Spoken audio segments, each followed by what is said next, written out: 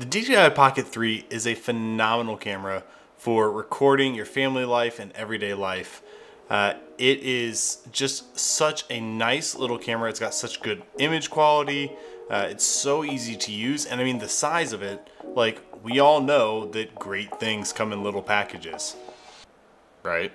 So what's the best way to get great image quality and still allow this thing to be easy use? Well, to me, the best thing is that I can just flip it open and start recording.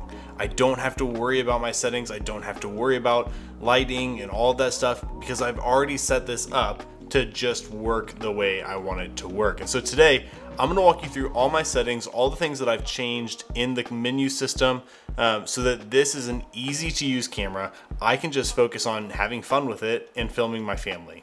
Hey everyone, welcome to the channel. My name is Zach. I am a photographer and videographer, but more importantly than that, I am a husband and a father. And can you tell that I'm actually in a new space?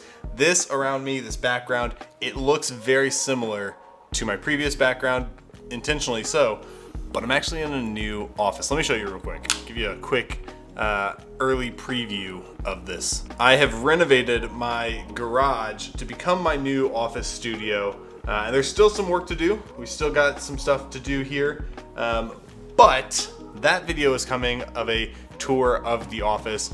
But this is the first time I'm actually filming a full video in this space. So I'm excited. Anyways, that's not the point of today's video. Today's video is to talk about settings for the DJI Pocket 3. Now, I love this camera because it has such great image quality and it's so easy to use. And part of that is because the settings are just so easy. I've set the settings up in such a way that all I have to do is flip this camera open and start recording. And I love that. For someone who wants to have a camera that is very easy to use, you don't have to think about it, you don't have to worry about it. That's what I have set my settings up to be. And so that's what I'm gonna walk you through today to get ease of use and the best image quality that you can out of this camera.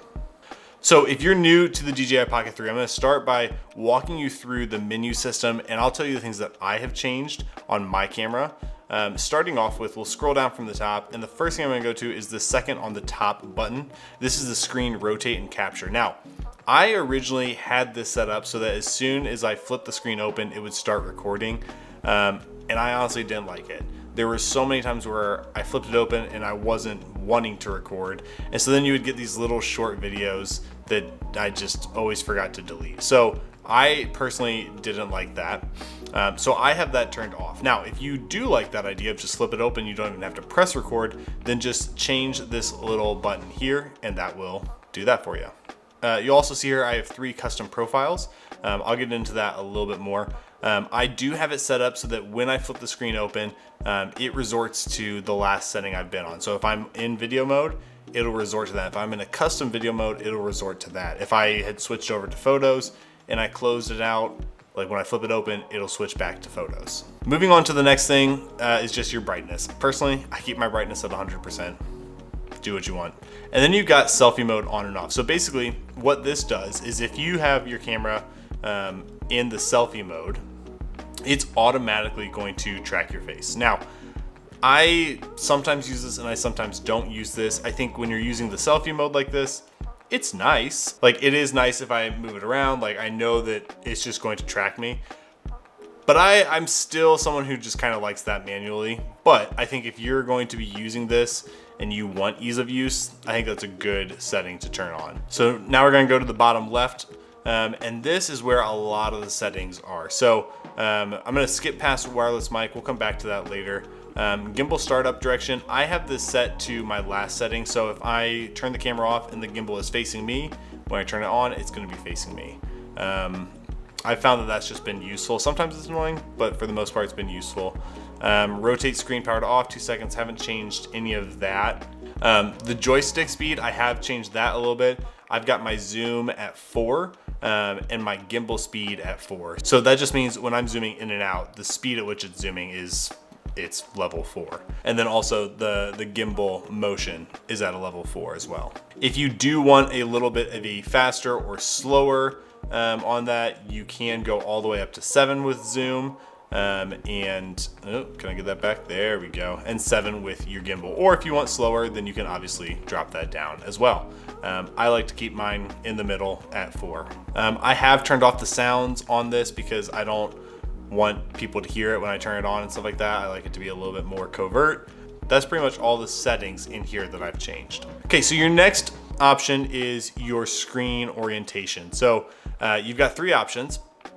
You can do where it auto rotates, you can do landscape, or you can do portrait. So for me, I like it on auto rotate. Basically that means that if I flip the screen closed and hit continue, it's going to continue recording in vertical mode. If I flip it open, it's going to go into horizontal mode. And then your next one is your speed for the gimbal. So I have mine at default. If you are catching a subject that is moving a little bit faster, it'd be good to switch this over. I don't really use the slow. I feel like it's too slow for me, so I haven't really messed with that. And then my gimbal mode, I have it in follow. You can also go into tilt mode and FPV, which FPV, like it, you know, if you've ever seen FPV drone videos, like you get that, like it's kind of like a, I mean, I don't know how to describe it, but to me, it throws me off. That's not necessarily what I want this camera to look like. So I use mine in follow mode because that, to me, feels like the most natural. So, you know, it's basically just going to follow the motions of my hand. And I like this. I like that this feels like an extension of my hand. Okay, so now I'll show you how to set up your frame rate and your resolution. So swipe up from the bottom and you'll see here that you have an option of 1080p, 2.7K, and 4K. Most of the time, I keep mine at 2.7K. I don't feel like I need 4K.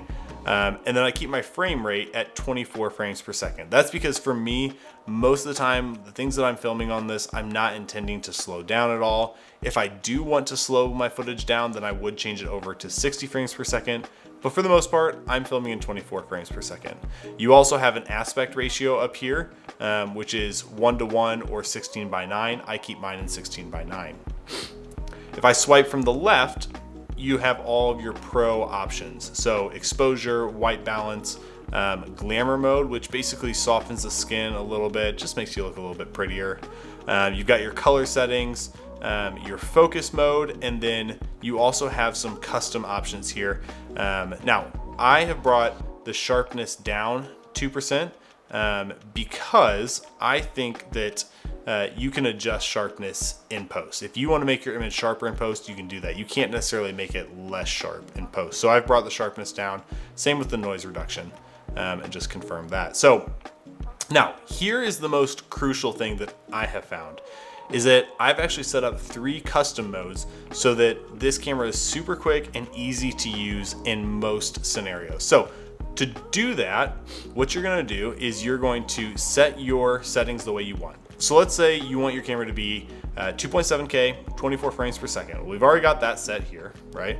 Now let's go into our pro settings. Let's say we want our exposure to be auto.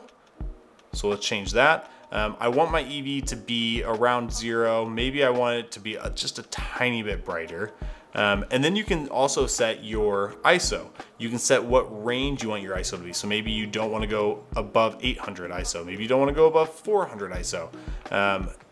I think I've got mine set to 1600, maybe 32. Personally, I don't care if the ISO goes really high, because to me, I'm using this most of the time as a family camera. So I want the best image quality, but I'd rather have it still be bright enough to see and have it a little bit more noisy. So let's confirm that. Auto white balance, you can either set to manual or auto. I set mine to auto, let the camera do the work on that. Color, you can work in normal color, which means it's gonna look good right out of the camera. HGL or D-Log. Now I use D-Log because I like to edit my footage after the fact and put on my own custom profiles. And then, like I've said, your focus mode, I like continuous, and then I've already showed you my custom. So once I have it set the way I want it, I can scroll up from the top, hit the top button here, and I can save to a custom feature, custom setting. So I will show you my 3 custom settings that I have and why I use them in different scenarios. So to start, you're gonna go to the bottom left, you're gonna go to your shooting modes, and I'm gonna scroll all the way to the left for my first one. Now, my first one is shot in 2.7K at 24 frames per second because most of the time in this mode, I'm shooting my family. I'm shooting everyday life. This is my family video camera. And so I don't need 4K, I don't need 60 frames per second because I don't need to slow anything down. And then if I swipe over, you'll see that my exposure is auto. I do have it set for the ISO to be 500 to 3200, and I like my EV to sit right at 0.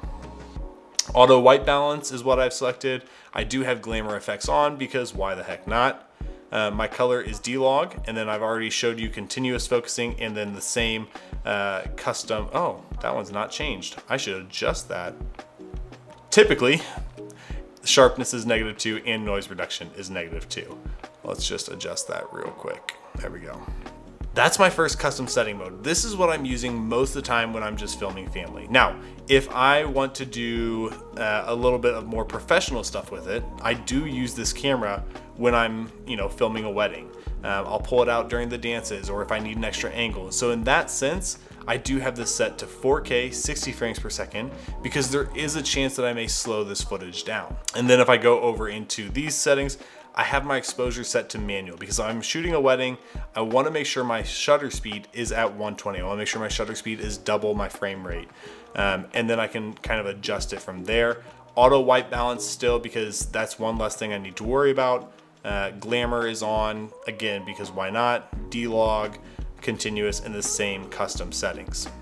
And then the last profile I have is actually my wife's profile. So sometimes she will use this camera to film some of her videos. And so pretty much in this way, I'm wanting this to be an everyday vlog camera with a few tweaks from my settings. So we're at 2.7K, but we are at 60 frames per second because sometimes she likes to be able to slow stuff down. So we've got that set. And then into my other settings, auto exposure, same EV, same ISO, auto white balance, glamour effect on, and then my color is actually normal because my wife does not like working with log footage. So there is a nice ability to adapt and change this camera for whatever you want. So let's turn this off real quick. Let's say my wife has been using this camera. She's been filming a vlog on it. What's so nice is that if I'm now ready to film family stuff, all I gotta do, flip it open. I have to press one button, select my setting, and I'm good to start recording. That's how easy it is. There's not much to it. It's so nice to just kind of set your settings to auto on this camera, change a few things, and then just let the camera do a lot of the work. There's tons of people out there who will talk to you about cinematic style of shooting on this camera, all the different ways you can set it up for cinematic settings. I don't care. Like, I'm using this camera in most scenarios as an everyday video camera for my family. Like, yes, I'll use it at weddings from time to time, but for the most part, this is an everyday video camera. And so these are the settings that work for me. Hopefully that has kind of helped you get an idea of what settings you may want to use and how you can use the custom settings, custom profiles to kind of make it even easier for yourself. So I hope you enjoyed this video. If you did, please do like and subscribe. I would love to have you stick around, see the next couple of videos we have coming out. I'm excited about some of the videos coming up. So yeah, hope you guys have a great day and we'll see you next time.